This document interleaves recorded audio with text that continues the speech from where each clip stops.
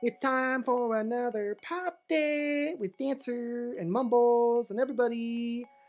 Welcome back, everyone, to another episode of Mumbles and Dancer Pup Dates. Now, today we are back for another pup date.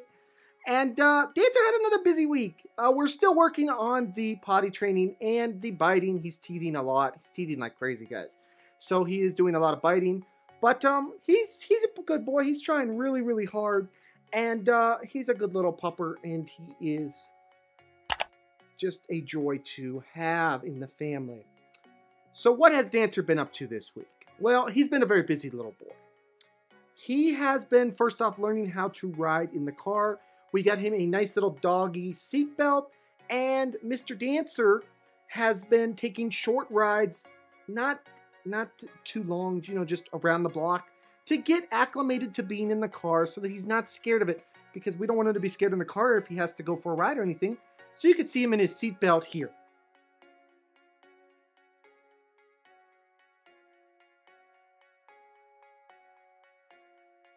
Now, in addition to car rides, Dancer did have a very important job this week.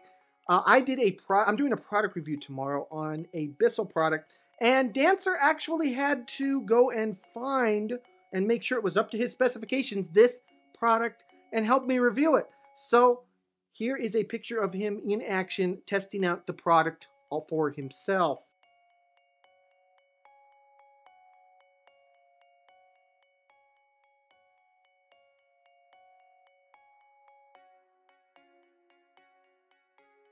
As with any puppy, we all know that they love to bite and eat and find new foods. Well, Dancer has found a new favorite treat that we bought him from Claudia's.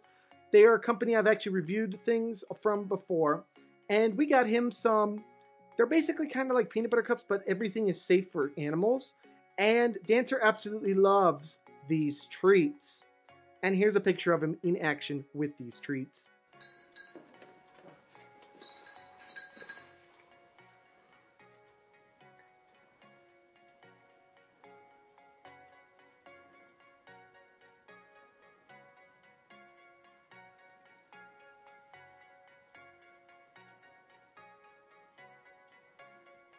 Now, finally, guys, because Dancer was such a good boy this week, he did actually get a new toy.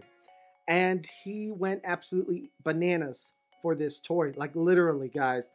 I have never seen him so excited with a toy. He figured out that he could squeak it himself and make it, make its little noise.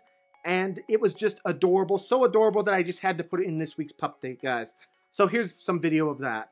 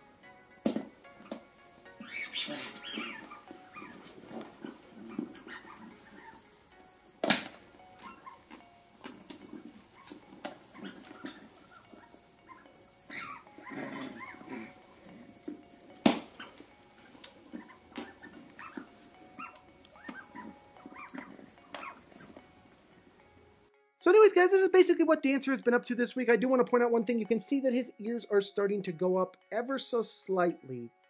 And that means he might not be keeping his tipped ears. Probably won't be as he gets his adult teeth and gets, his puppy teeth even. And so I do want to point that out, that the tipness is probably not going to stay. But he's still just an adorable little guy no matter what, right, Dancer? Isn't that right, Dancer? That's right. Oh, I love you. I love the Dancer. So anyways, guys, this has been this week's Pup Date. Dancer needs a treat, as you can tell. He's a little bit rambunctious and a little bit biting my finger. So we're going to go get him a treat, and we're going to go get some playtime in before Mr. Dancer has to go and take a little nap.